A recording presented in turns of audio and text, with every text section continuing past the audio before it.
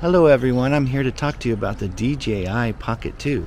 What a great little thing to have in your filmmaker's kit. Now this isn't a review, this is going to be more of just, footage and things and how I'm going to use it as a filmmaker. So this is a great little device, has a lot of different little modes in it, so we're going to go through some of the modes. This will be kind of a long video, so hang in there. You'll get to see a lot of different modes and maybe a little color grading as well, or color correcting.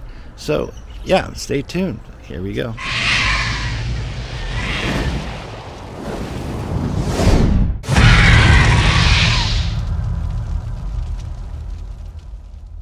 I'm going up the hill here to Sugarloaf, and using my little Pocket 2 here to film this.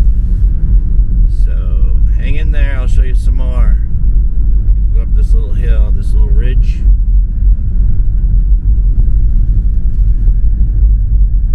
And I have this in continuous focus. I hope this is working, because it's kind of hard to, and automatic. I don't have any settings that I want to set right now because I'm kind of like on the run here. I don't have time to really pull over and set settings up, so we're just kind of taking a little ride up to Sugarloaf here. We get some areas where it gets sunny, it'll adjust itself, and it's kind of what I like about the camera. It kind of adjusts itself. Yeah, we're going up this mountain quite a ways here. Might have a little pull out here. Let's pull out over here.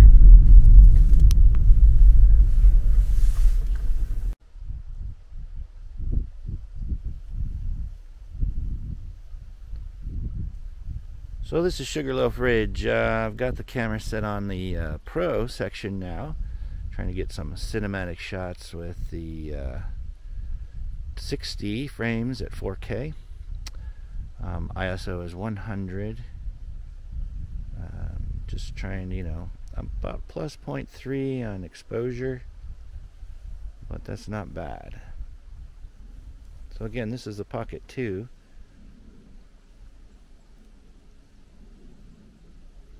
I'm just getting some cinematic shots and the Cinelike mode here. So here's another shot here. It looks really nice. This is a minus 0.7 right now. But as I go towards the sun,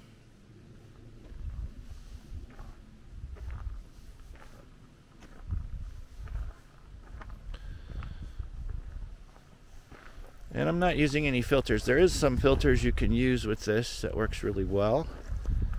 If you're like going into the sun, it really does make a big difference to have those filters. It will really help with dousing it down so you don't overexpose. There are some really pretty trees here I thought I would get, and just get that wonderful shot of the leaves falling in slow motion. Again, this is Sugarloaf Ridge. The part that didn't burn down actually is still very beautiful. Very beautiful. We'll see what this looks like when I get it home and do some processing in post. This should be absolutely gorgeous. I would think it would be very beautiful. So, yeah, I'd have to say the autofocus on this is really good as well. I just push my little face in there and it just stays with me. It seems to work really well. I'm really happy with the autofocus on this thing. Again, the Pocket 2 is something that I think is good for vlogging. I keep looking at the monitor to make sure, because this is all new to me. So I think it's a great tool for your pack, just to bring it out with you. Whether you're working with big cameras, small cameras, this is something you can tell a story with. Talk to people about what you're doing and how you're doing it. Just to go over more of the Pocket 2, again, the battery doesn't last very long. It's about an hour and a half. which is, you know, it's kind of okay, but then again, you can plug in USB, I believe. I've kind of tested that. I just want to talk to DJI more about that, but USB power source, I believe, will plug into this thing just fine and keep this thing powered up. I've actually powered it into USB, and the thing is charged while I'm shooting, so I don't see why you couldn't do a 5-volt USB into this. Right now I have it in follow mode. You can do all kinds of different modes, you know, and different things, but I just kind of wanted to get some footage. There's a lot of things out there about how to use it, but the footage I want to see is just not there. So so here's the Pocket 2. Let's take a little walk up the way here. I'm going to put it in auto mode just because there's a lot of different light here, and I don't feel like taking filters on and off, so auto mode is going to work good for me. Again, you won't get that motion blur, but you know, it works pretty darn good, so let's try it. Now we're in auto mode and we're just walking in the sunshine, out of the sunshine. I kind of like it on the follow focus mode. It keeps the horizon nice and straight. It's the one that does keep the horizon. It just seems to work really well. Now I'm walking with it very slowly, trying to make that smooth footage. And over here you can see this is kind of where the fire hit a little bit. You can see some of those trees are down, and it just looks pretty nasty. It jumped through here pretty quick, it looks like. But yeah, it hit pretty hard in this area. What a shame to have to go through that, all those houses and people's lives. So here we are into the sun, going in auto mode again. It does a really wonderful job of adjusting itself in auto mode. Now this does have a wide angle lens. You can just snap right on the front. It does make a little bit of a difference. Not much, I don't find, not much of a difference, but here I am. Okay, here I am looking at it at the wide angle. So let's see how that works. No wide angle. Oh, I lost a tree over there. I think I just see that. And then you put the wide angle back on, and then we've got that tree back. So there is a difference. I can see it definitely in the monitor, a difference between wide angle. Let's take another walk with the wide angle. This time we'll go up the hill.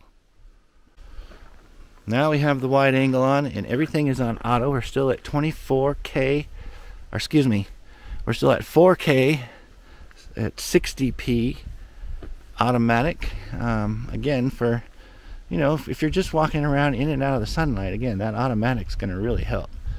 I believe that will really help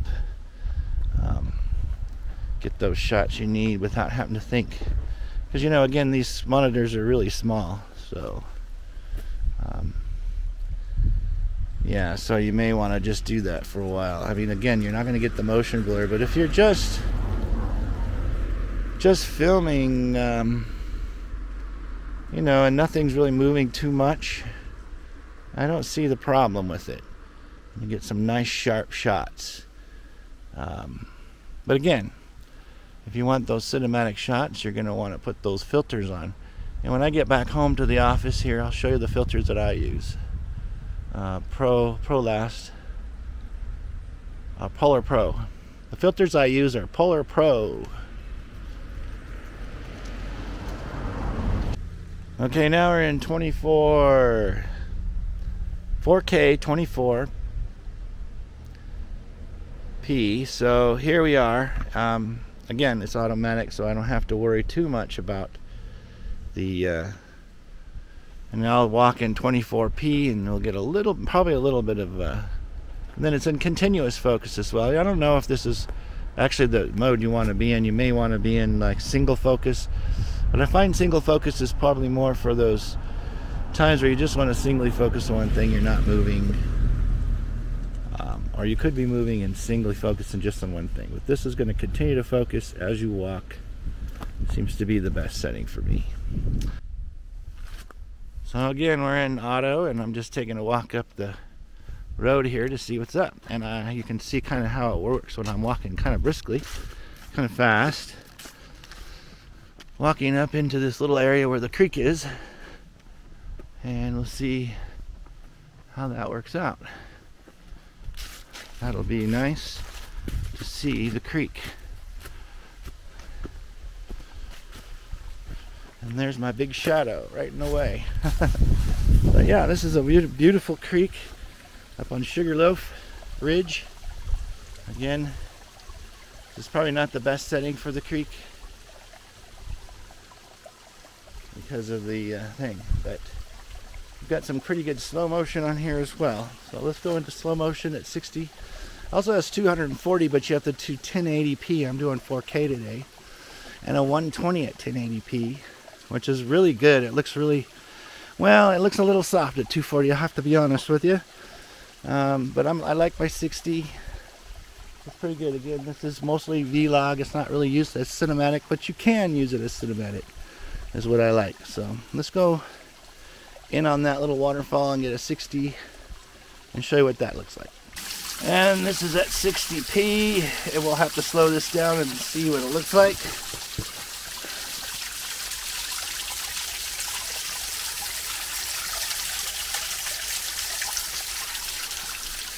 That's the little waterfall. So let's get back down there. And now I'm on some really rough terrain at 60p. Wide angle lens.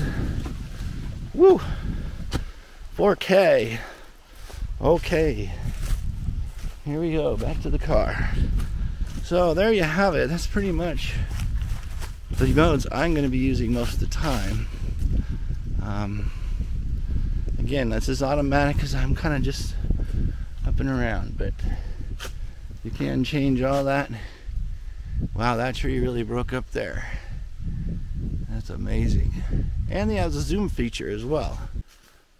Okay, I've flipped the little device over now. It's on zoom.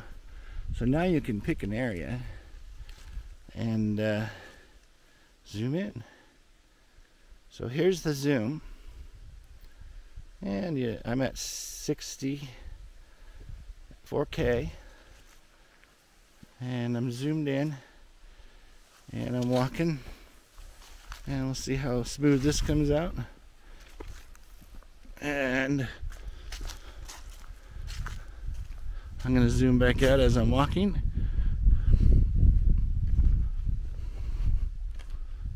And there we have it. And we're going down the canyon now. So here's the site. We'll see. It's beautiful in here right now. I mean, there's a lot of things that aren't burnt. But down further, looks like that fire went right through.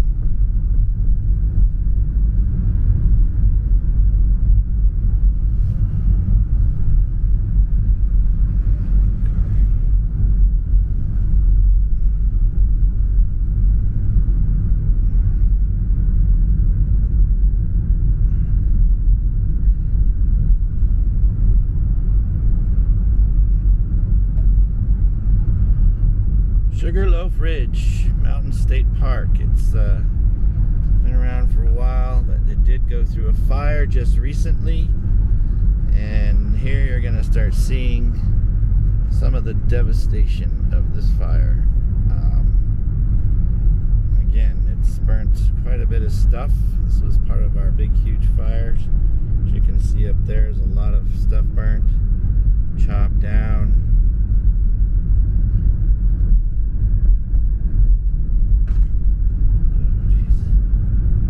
Okay, I'm back in my yard now. So we did a little test. We drove up the grove there, Sugarloaf Ridge. It's a state park in California, in Northern California, just outside of Santa Rosa. So we went up there and did a little shot here and there, and you've seen some of the results. I could talk a little bit more about the sound. This does come with an extension to the handle that actually has a remote that you can use with a little wind noise reduction, like dead cat, that goes on top. And you can pin that to your lapel and speak away. That will be a direct shot to the Pocket 2. Or it has the 4 speakers, one in the front, one in the back, one on each side, which gives you kind of like a surround sound. You can actually change that and direct the sound forward, backwards, depends on if you want that surround sound or not, which I find is really cool. And the sound's not too bad actually, just by itself without the little remote or the wireless. So yeah, sound is great. I find it very useful just as it is. It's fine actually. There are some little artifacts here and there with some of the sound. If something's way out in the distance, you can plug in a lavalier to that little piece that clips onto your belt there, and a lavalier would go right into this hole here, and then that would communicate. You just throw that through your shirt and put it up on the lapel, and then you're off and running. So that's the sound quality. The sound is pretty good, as you can hear now. But another thing that we're talking about is the video quality. There's a high quality mode, which I find leaving myself in most of the time, because it's just in the darker areas, when it gets dark or shady and stuff, you can start seeing more noise. So I'm using the high quality video. You don't have to use Pro mode, you can use regular video mode, which we can do right now. So this is Pro mode turned off. I don't know if you're going to be able to tell the difference too much. I'll color grade some of that, but I'll leave some of it uncolor graded so you can see the D-Cinelike, which is really flat. So I'm going to go to, this is color mode. So now I'm going to go to D-Cinelike and show you the difference. And this is D-Cinelike Pro mode turned on. Again, I still have an automatic mode.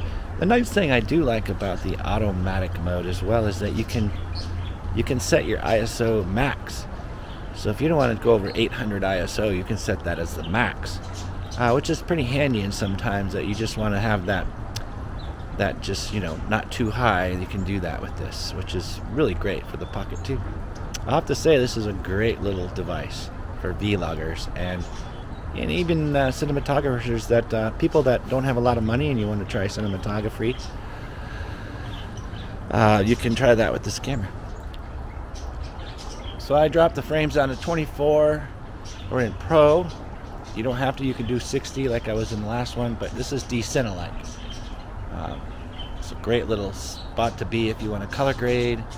I always throw some Rec 709 footage or a LUT at it, and it just really helps it out with contrast and a little bit extra color. So you're not having any color in this. It's just basic. Well, there is color, but it's really flat color. So here's D-Cinelike. This is the flat mode. Takes the colors way down so you can color grade or color correct. This is a great mode for if you want to try a little bit of cinematography on it, or make a scene for a movie or something of that nature. You have a little more room to play with, more dynamic range. So that's D-Cinelike. Okay, now I have just regular out of the camera Pocket, the Pocket 2. Excuse me. This is okay. Now I have straight out of the camera video, no Pro mode. Everything's auto.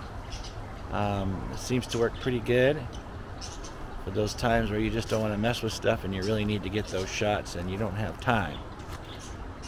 So as you can see, it's going to change as I walk around. Auto white balance, auto ISO, and you can set a max ISO on this. It's wonderful. So if you don't want to go over a certain ISO, you don't have to. Again, we're in video. Everything is automatic, and just talking to the front and front of the camera here and see what it looks like. Now we're in video mode. Everything's automatic, and the quality of video is on battery save mode. I'm not sure if you're going to see a difference in battery save mode right now, only because it's pretty bright out here. I think that it has to be a little darker for you to see most of the noise, but this is it.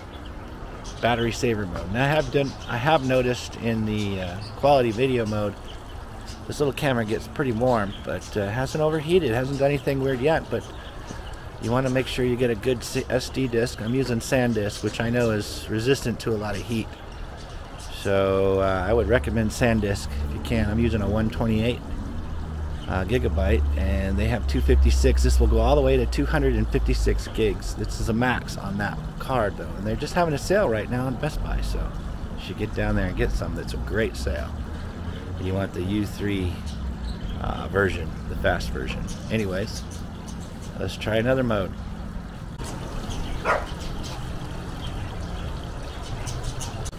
Now we're in 24p automatic in beauty mode, whatever that means. I don't think it helps me at all. But if it does, please let me know. This is in beauty mode.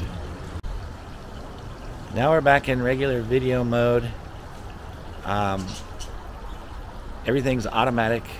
We've got quality turned on, and glamour is turned off. And I meant to say glamour mode, not beauty mode, but glamour mode. Let's turn glamour back on and see what it looks like. So here I am in regular video mode with glamour turned on, whatever that means. Glamour mode, I'm not sure. I've got pro mode turned back on. Everything's in automatic, 24p at 4K, and again, we'll have to see how beautiful I really am, but I don't think it's going to help. We'll see. Alright, I'm back now. We've got beauty mode turned off, or they call it glamour mode, excuse me, glamour mode turned off. So let's see what I look like now. Not so glamorous, I'm sure. So we'll see.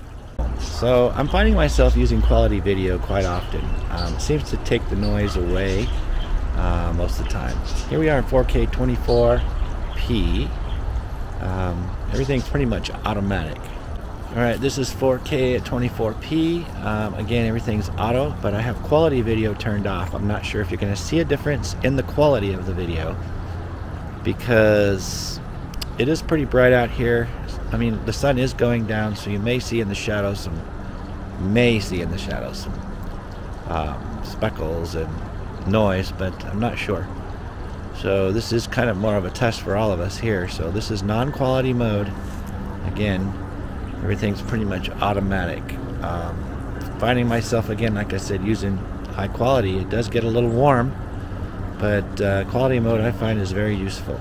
Very little noise. It must have some sort of denoiser in the background or something, denoising the video as it takes its video, I guess. I'm not sure. Anyways, it works pretty well. That's the mode I'm pretty much going to stay in most of the time, especially at night. I'll have to do some more tests during the day, like this one here, and see what it looks like. So let me know what you think. Okay, again, we're at 24p 4K, and I had pro mode turned off, the last one and this one. So pro mode is turned off, everything's automatic in video, quality's turned back on. Again, this is the settings I like, although I like D-Cinelike, but then I would want to go mostly with my 180 degree roll with your shutter speed. Like that 24p you're going to do 48 or 50, and this one 50, or 60 you do 120. So those things I want to do with this when I do D-Cinelike. I also have some nice filters that you can use on this that will help with those kind of modes. But for just run and gun right now, I'm just using the auto mode. I don't see anything wrong with that. Again, this is about story. If you really want to look into, oh my god, that guy has no motion blur. Oh my god, I can't watch this. No motion blur. What is up with that? You can barely see the motion blur, and that's if you look really hard, and that's if you're someone like me or you. But yeah, you can do that motion blur with this camera, which I love. You can set all those settings in there, and it works really well. But yeah, don't get too hung up on that. Again, we're not doing cinema shots with this as much. I have another camera to do that with. We're doing vlogging, stories, we're showing people things. It's not going to be that big of a deal if there's not that much motion blur in your shot. So again, take it from someone that kind of goes crazy over those things and shouldn't be. So again, get those stories out and use the Pocket 2. It's great. It does stick in your pocket, especially if you don't put the extension handle on. It's a wonderful thing. Okay, we're in automatic mode. It's a non-pro mode, and we've got a wide angle on. We've got quality off, so probably see some grain maybe about now. We're about going into golden hour, so anyways, there's that. Full automatic mode, quality mode is on now. Again, we're at golden hour, so you can kind of get an idea maybe what's going on. That. wide angle lens, and yeah. Okay, quality video on, Decinelike Pro mode on with Decinelike, and then we have, I believe, ISO, what did I put on, 400. Okay, according to this is perfect exposure at ISO 100. Pro mode is on at Decinelike. We have quality video turned on, so you're going to get some of the motion blur that you expect out of this setting here. So let me turn some stuff here and walk around and see. You'll get some motion blur that's a little bit more used to. This is 24 frames a second again at 4K. Again, the quality is on, so this should be a really, I don't think I'd have to denoise this too much. We may have to, but I doubt it. So let's turn the quality off, and I think we can. Let's take a look and see what it looks like with the quality off. Okay, this is in battery save mode again. Same settings. 4K 24p Pro mode. 180 degree rule. We have the 50, because we don't have a 48, so we do 50. And then it's at 100, I believe, ISO 100. So, yeah, there's an airplane that just flew down really low over my head there, but other than that, everything is cool, and you can see what's going on. Hopefully, there's not a lot of noise, but there probably is going to be some noise. I'm imagining this time. Okay, back in quality mode. So back in Decinelike 24p, again 100 ISO. Pro is on, quality is on. We're in control of our ISO, we're in control of our shutter speeds. Again, we're going to get the motion blur that's more cinematic. It's not going to change when I go into this dark area here. It's going to remain dark. And it probably is going to have a hard time tracking me. If I turn back into there, it should not. So, there we have it.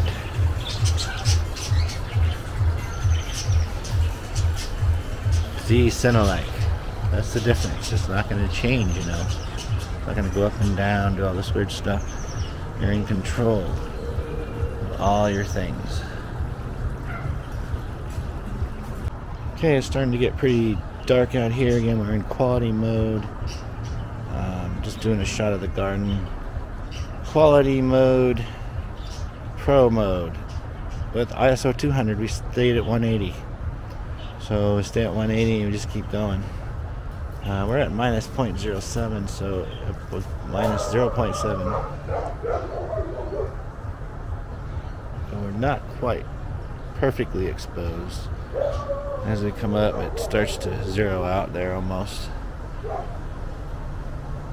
But yeah. Okay, up the ISO to 400. And it's saying we're plus 0.7 now. So it's pretty close to being perfectly exposed. Just a little on the bright side, but I don't think it's overexposed. And it's getting pretty dark. Quality mode again.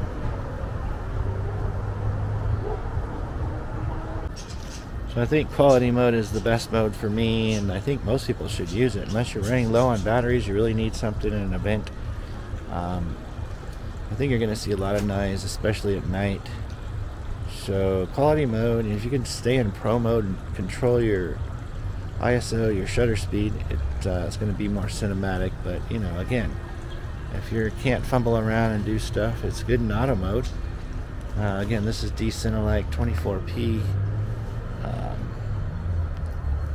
Quality mode with Pro on, 180 degrees, which is 50s right now for us. And it does a great job stabilizing your shots. And as you can see, you can get really low and easily lightweight. It's just a wonderful tool to have with you. Alright, that's it for now. Do some night shots. Okay, this is pretty close to blue hour, and it's saying I'm perfectly exposed, although I have 1600 ISO, 24p, 4K, quality video, pro mode on, and so again, this is becoming pretty dark out here. It's just as the sun went down, just after the sun went down, I mean, and my face is pretty much towards where the sun is set. So now we'll take off quality mode, and now you should probably for sure see the noise. Okay, same setting, 1600 ISO. You should see a lot of noise now in the background where it's dark. Again, I'm facing the same direction, 24p, 4K, pro mode. This is in manual, of course I have control. But again, we're in a battery save mode, which is non-quality mode. So, like I said, I think this thing has some sort of denoiser. Now, if I put a light on my face, which we'll talk about later, some little light that I love, we'll go into lighting more with these little devices and how you can light yourself at night like this and still get good quality video. So you need some sort of light source to do that. There's a lot of good small battery operated, but before you buy one, you might want to wait for my next video, which I'm probably going to do very shortly, about a neat little light that you might want to check out. So anyways, this is again non-quality mode, and you're going to see a lot of noise. Okay, we're back in quality mode. I think you can see the moon back there behind me, which is kind of cool. Quality mode now again, you know, it's going to have a hard time tracking your face too if you don't have a little light source. So now I should look a lot more clear. I may go ahead and denoise this just a little bit, but I'll probably just, no, actually I'm just going to leave it the way it is so you guys can see, because it is easy to denoise and make it look real clear. I already know that, but I might show you that on the this one coming up next here.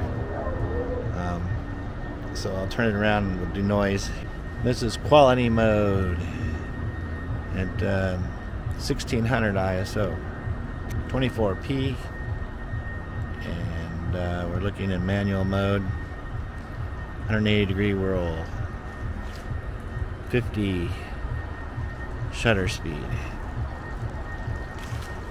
Now I put it in auto mode, and it's adjusted it to 25 shutter speed, and I'm basically at 1600 max, which is the max, at 24p 4K.